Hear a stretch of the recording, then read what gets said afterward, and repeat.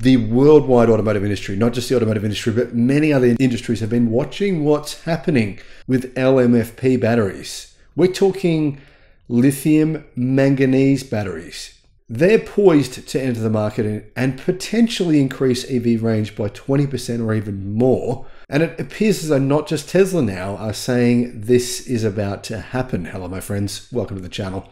I'm Sam Evans. You're watching the Electric Viking. Great to have you with us. I've just got back to Australia today. Pretty tired, I've got to say. It was a long flight back from California.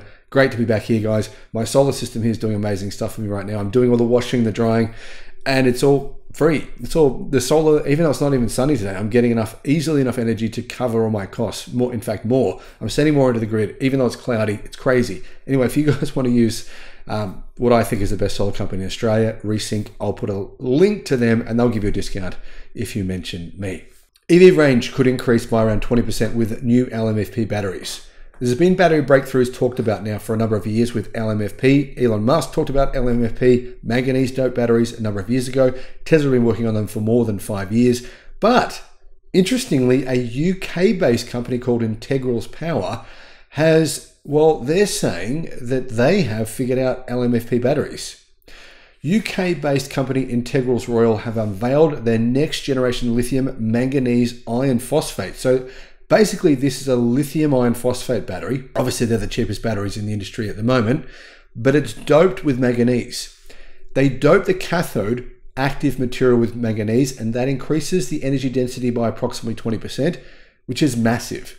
That's a huge, huge difference. I mean, energy density improvement of 20% allows you to decrease the battery, potentially decrease the battery pack size by more than 20% because it makes the battery lighter at the same time. So it's sort of like an exponential benefit. This breakthrough enables cathode materials to support higher voltages as well as improved energy density, which will obviously completely boost EV performance.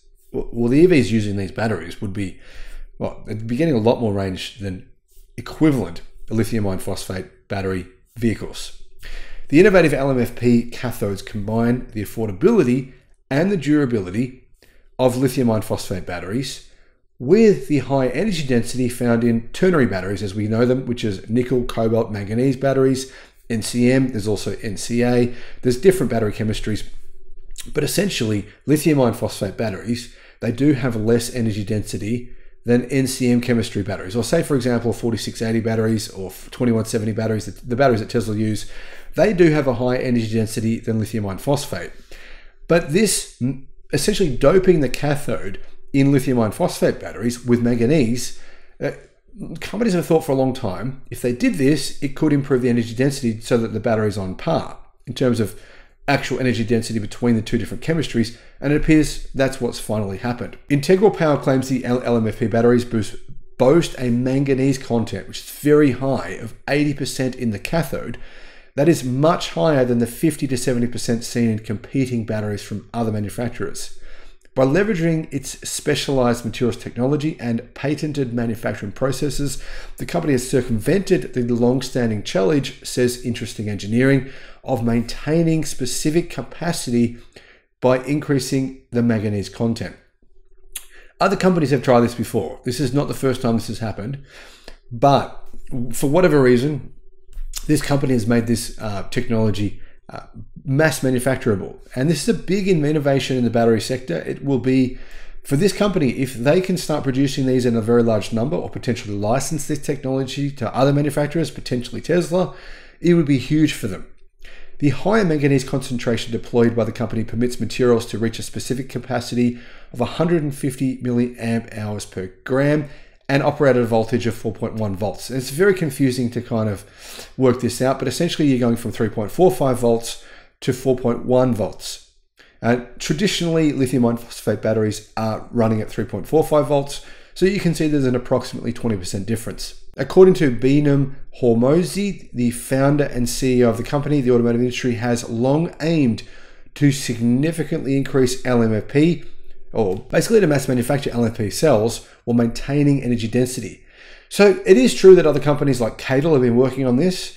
CATL have actually increased the energy density of their lithium iron phosphate batteries without super high dosed cathodes. This is another avenue For CATL, they have 4 different types of lithium iron phosphate batteries, all with an energy density of 200 watt-hours per kilogram. This could boost those if they were able to use this technology to potentially 220, 230 watt-hours per kilogram, which would be on par with something like a 4680 battery cell. The challenge that the automotive industry has been trying to overcome for some time is to push up the percentage of manganese in LMFP cells to a high level while retaining the same specific capacity as LFP. Using traditional methods, the more manganese you add, the more specific capacity drops. This has meant it can't deliver a high energy density, said the CEO. So that's basically revealed why there's been a problem with increasing manganese. However, independent testing by the Graphene Engineering Innovation Center has verified their results, unfortunately only in coin cell configurations. So is this battery ready for prime time? Is it going to go into EVs? I have no idea, because the coin cell test, it's not enough to really confirm that they can be used in a car. However, additional evaluations are underway using pouch cells that better reflect the battery formats used in EVs. And this validation process will highlight the potential. Basically, we'll know if we can use them for EVs. So these new tests will show whether or not these batteries are the real deal, whether or not they will work in the real world in EVs. Now, the company said that with third-party evaluation from the energy team at GEIC, or GEIC, Integral's Power has developed a world-class cell material in the UK that can compete with NCM in performance while being more sustainable, cheaper, and longer lasting, essentially meaning that this battery would be absolutely a game changer. There's no question it would be. The company will produce high-performance LMFP cathode materials at its new facility, along with its proprietary LFP chemistry. So if this battery is as good as the company claims it is, and it might be, then I think we'll see this. I think we'll see other companies potentially license this technology, because a 20% improvement, it's huge. Think about it like this, right? Panasonic and Tesla, they've been working on using silicon in their batteries in 4680 cells, for example. They're saying that'll increase energy density by maybe 5, maximum 10%. This is a 20% gain. That's enormous. Thanks for watching.